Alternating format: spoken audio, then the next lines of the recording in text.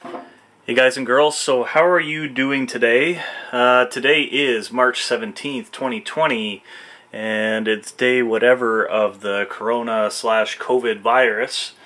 Hope everybody out there is staying healthy, staying safe. So I'm going to do a video today on hand sanitizer, and this has been covered multiple times on YouTube. I did a quick search today and yesterday, and there's tons of videos, tons and tons of views. Now, no problem with that. The reason why I'm making this video today is not only to show you how to make it, but to also make sure that you understand the correct proportions. So I actually saw two videos. One of them I think had 400 and something thousand views on it. I could be wrong. I'm not going to name names. I'm not going to point them out. But they started with a 70% isopropyl alcohol and made their formula. No issue with that, other than the fact that once you dilute things down, you are not getting that full 60% by volume that the CDC is stating that you should have. So I'll put this in the description, but basically what this is saying here, that if soap and water is not available, use an alcohol-based hand sanitizer that contains at least 60% alcohol. That doesn't mean the alcohol, the isopropyl alcohol that you add, has to be a minimum of 60%. It means that when you make your formula, in the end, the alcohol content needs to be 60%, or else it's not going to kill bacteria, germs, viruses, all that stuff, what you're trying to basically do. So here's a quick and dirty calculation on how we can figure this out. So basically, you take the bottle of alcohol, the percentage, which is 91 or 99% alcohol is what's recommended, and if you were to times that by 2/3 or 0.66 or 66%, that gives you your alcohol by volume in that actual hand sanitizer mixture. So you can see in my first example, we've got 99% isopropyl alcohol. If you were to take 2/3 of that alcohol and a 1/3 cup of either glycerin or aloe gel or afterburn, the total content or alcohol by volume in the end of that hand sanitizer will be 65.34%. If we were to go instead with 91% isopropyl alcohol, 2/3 of a cup of it, and a 1/3 of a cup of glycerin or aloe gel, we end up with 60.06%. So, as you can see, by the CDC and their requirements, you need a minimum of that 60%. So if you're going to use a 1/3 of a cup and 2/3 of a cup as your ratios, the absolute minimum is 91% isopropyl alcohol. So I even did a calculation just to prove this. So if you had 70% isopropyl alcohol, you use 2/3 of a cup and a 1/3 a cup of glycerin or aloe gel, you're going to end up with 46.2% alcohol by volume, which is not enough to kill most bacteria, germs, viruses per the CDC. And then you can see, even if we did 3/4 of a cup of that 70% isopropyl alcohol, you're only going to get up to 52%. So to make that 70% isopropyl alcohol work, you need to use 86% of your mixture to have the right amount of 60% at the end. And I just put a warning on there. I haven't actually made this mixture, but if it's 86% alcohol, it's going to be runny. You're not going to want to be rubbing your hands with it. You may as well rub it with just the straight alcohol.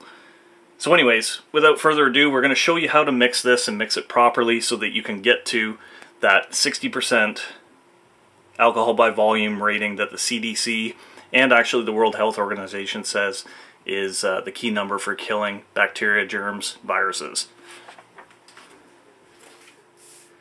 So, got just a straight measuring cup, or sorry, not a measuring cup, but whatever you want to call this. I'm going to sound like an idiot, but you know, you can tell that I don't do a lot of cooking. So I've already got weighed out or measured out. This is a 1/3 cup.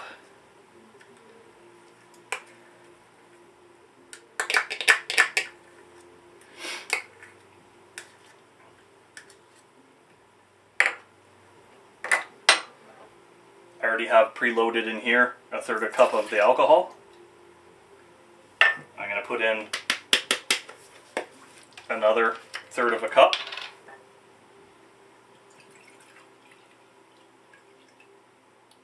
So there's our right mix. So we've got 2/3 of a cup of the 99% to 1/3 of the cup of the aloe vera gel, or the after sun or afterburn, or whatever it might be called.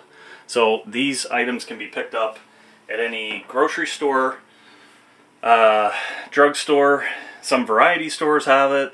I found these actually at a grocery store. I paid a little bit too much for them, but I didn't want to go shopping somewhere else, and I didn't want to feed into this pandemic. So I know I said in the literature that you can use 91. So there's 91 right there. It's no different, just different brand. I also said that you needed a funnel, but if you're careful, you can pour it into a container like this. This is just an old container that I've cleaned out. Nothing special. Just the fact that it has a pump on it. You can go to the dollar store and you can pick up, they have like travel bottles, I think is what they call them. They're perfect for something like this. So I know I said that we could use a funnel. I think we're just going to try to pour it out the spout, because I think that's what most people are going to be doing. We're just going to pour it into here.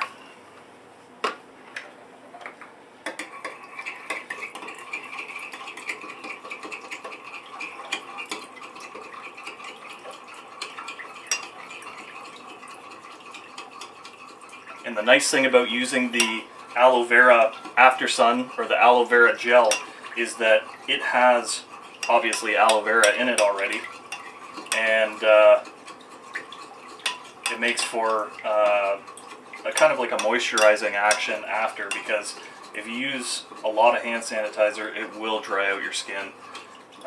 It's kind of one of the drawbacks with using this.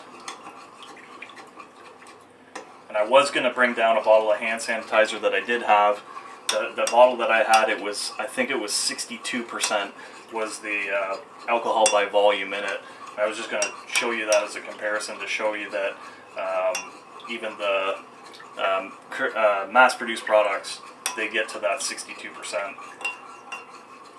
And like I said, since we're using 99% alcohol, this will end up at a solution of almost 66%, basically 65.5%. I didn't mention it already, but if you guys wanted to, and girls wanted to, you could add essential oils, and it will just help it smell a little bit better. You don't want to add a lot though, because it will reduce that alcohol by volume. So basically, we're going to take our bottle,